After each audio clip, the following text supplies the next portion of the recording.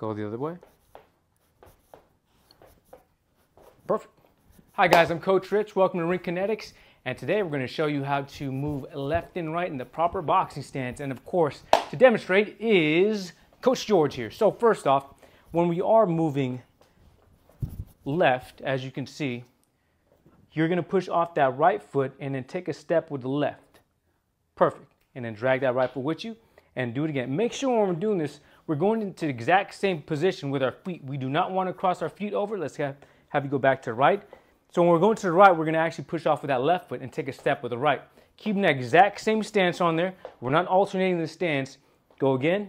And we're keeping that nice balance. Let's have you turn that shoulder a little more to the front. Perfect. Let's go one more time.